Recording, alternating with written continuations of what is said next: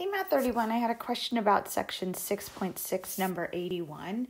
And here we were given Newton's law of cooling, and we were given a lot of variables, right? We had your current temperature, your surrounding temperature, your initial temperature, you had the cooling rate, and you had the time that this object was cooling. So there were so many variables. There were 5 of them. And then on top of that, we had, if I just change this up a bit, we also had an exponent in here, or I should say a power with base e. So it almost looks like there's 6 variables. But at the end of the day, this question is asking us to solve that formula for little t. So I want to solve for this little guy up here, and just take note, let me change colors here, that this variable, it's in an exponent.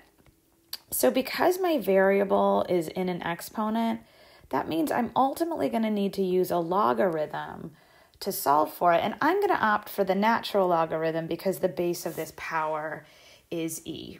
All right, so the game plan, right? Our game plan always, because my variable is up in an exponent, I want to isolate the exponential term.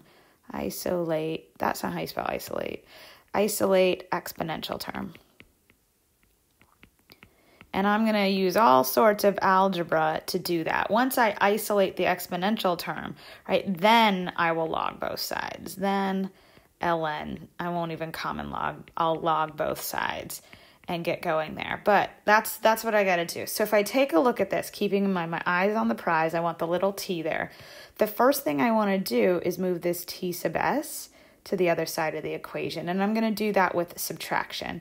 So that's where you see me getting to this step. I subtracted t sub s from both sides, right? Still I on the prize, I want little t here. And for me personally, I like to write the variable I'm solving for on the left side of the equation. So what I did in this next step is I took this term from the right side and I wrote it on the left side. And then I took this term, which was on the left side of the equation, and I wrote it on the right side of the equation. All right, so that's where that's coming from. But still, again, I on the prize, I want to solve for little t up here. All right, so then the next thing I need to do is I need to go ahead and divide by t sub 0 minus t sub s. And let me talk about why. This term right here, this ugly looking term, it's uggo, I'm not going to deny that, but it's ultimately being multiplied to my exponential term. So if I want to get rid of it, I'm going to divide both sides by t sub 0 minus t sub s. Again, it's ugly, but that's what I would do, and that would cancel out. That's why you see me getting to this equation, right? And now I have isolated my exponential term. Yes, I've got something ugly here, but it's still isolated. So it's at this point, I'm going to take the natural log of both sides of that equation. And through properties of logs, we talked about how ln's and e's cancel, and the only thing that survives is that exponent. So that's where you see me getting to this equation, right? And then, again, I want to keep my eye on the prize. I want to solve for t here. So what do I need to do? Well, t is getting multiplied by this negative k, so I'm going to divide both sides by negative k. The negative k's will cancel out, and then I will have isolated my t variable. So I'm just going to circle this.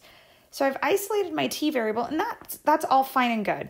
The only reason I'm going to continue with this problem is because the direction said, go ahead and get a single logarithm out of this. And you could make the argument here that this already is a single logarithm, but I'm going to go a step further, or actually I'm going to go a couple of steps further. So when you divide by a number, that's like multiplying by its reciprocal, which is why you see negative 1 over k being multiplied to that logarithmic term.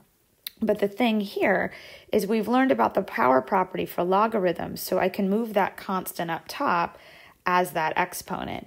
And this equation here, that is the cleanest form of solving for t. So that's why you see this solution here. I've solved for t, and it's a single logarithm.